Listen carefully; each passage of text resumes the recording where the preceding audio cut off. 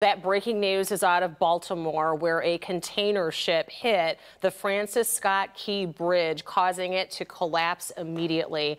This is what it looks like right now as efforts to save people that fell in their vehicles into the water. CNN is reporting the ship is the 948-foot Dolly, which is out of Singapore. It was leaving the port heading to Sri Lanka when it hit the bridge, 8,600-foot bridge. It hit one of the beams square on. And there is video of the moment it collapsed, and here it is. Very just incredibly eerie to see this entire bridge collapse. And you can see the vehicles there just to the right center of your screen that were still on there, and it includes a tractor trailer. It's believed up to 7 to 20 people fell into the river overnight, or when that happened, and that included some construction workers and the drivers there that we saw going across that span. So far, 2 have been rescued.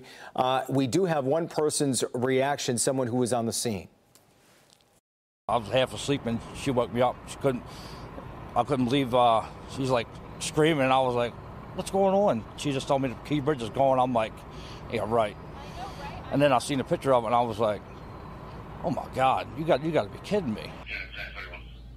Yeah, within the last hour, Maryland Governor Wes Moore declared a state of emergency, and Transportation Secretary Pete Buttigieg has been briefing people on the incident.